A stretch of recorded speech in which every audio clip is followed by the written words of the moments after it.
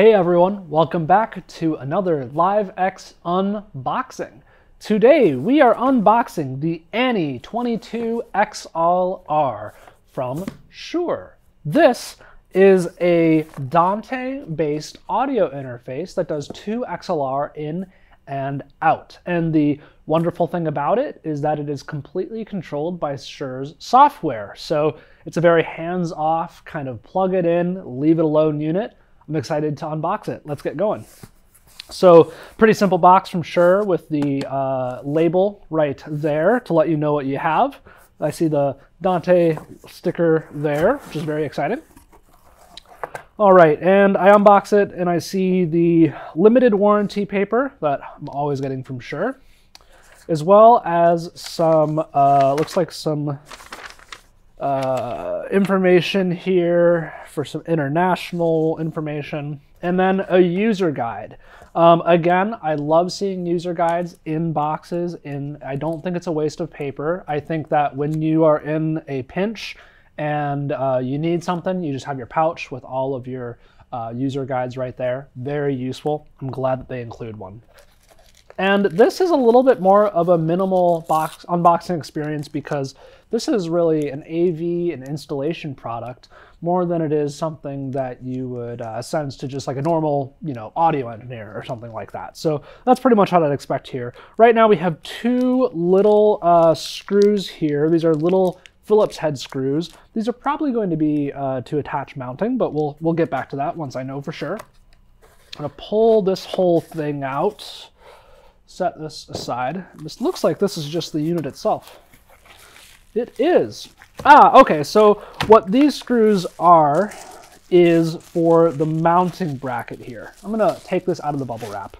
I'm probably not gonna use this mounting bracket unless it helps me somehow get it onto a rack, which it very well might.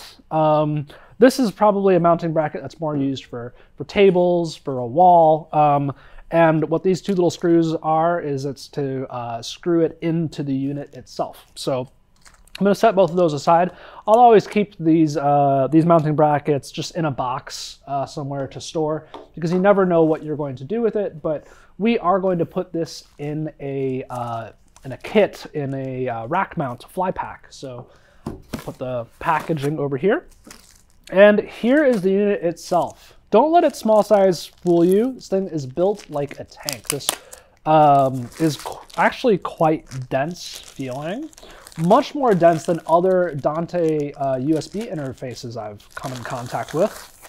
Slide that out. So we have the XLR SKU. There are block connector SKUs. There are other SKUs of the ANI22 family. And the ANI22 family, I believe that is just 2 in, 2 out. That's what the 22 stands for, but I could be wrong. Shure's SKUs are a little bit confusing sometimes. We got a bunch of stickers and different country requirements here, FCC rules, other sort of compliance stickers here on the bottom, as well as the Dante sticker down there. And here I am able to see some mounting points and something that I'm a little bit confused about, but probably, I understand. So you can either line the holes up to be in the front, you probably can't see the line up there, or the back. So you can line it up so that the XLR is closer or the front panel is closer. So that's actually quite useful that they give you that option rather than just one or the other. So in the back, we see 2 Dante inputs, 2 Dante outputs, as well as the Dante/PoE port. So I believe this uses PoE plus, but we can look through the guide here to see for sure.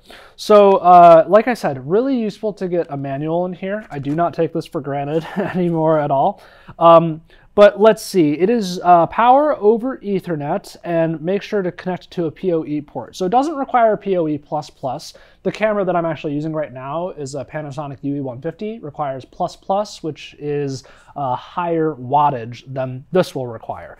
But It is very important to note that you do not get a power adapter with this. You need to power it over Ethernet, and you can do that with either a network switch that supplies PoE. That's probably what you will do, but you can also get a PoE injector, which aren't that expensive.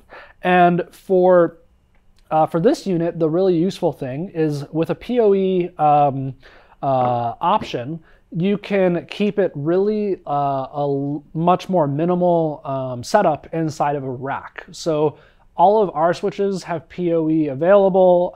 It just keeps the adapters down, keeps the need to run power into like a Furman, just keeps that away. So I really like that. But my overall impression of this is I love the form factor. I love how solid it feels. This really feels like something that you can just set in a rack and kind of forget about, which is what this is for. This is for putting into conference rooms. This is for putting into control spaces, or in our case, the reason I'm excited about it is because you can control these XLR preamps with completely a software interface. We are going to put this into a remote kit where the user won't know how to set preamp gain at all. So with Shure's really awesome software, we are going to be able to do that completely remotely. Whereas a lot of audio interfaces have, knobs in the front. This is purpose-built for a remote technician or some sort of systems engineer to control the microphones and control the audio I/O. So really excited about this device. If you have any questions about this guy, let us know in the comments below. We will have tested it by the time this video comes out. Thanks for watching. I'll see you in the next video. Bye.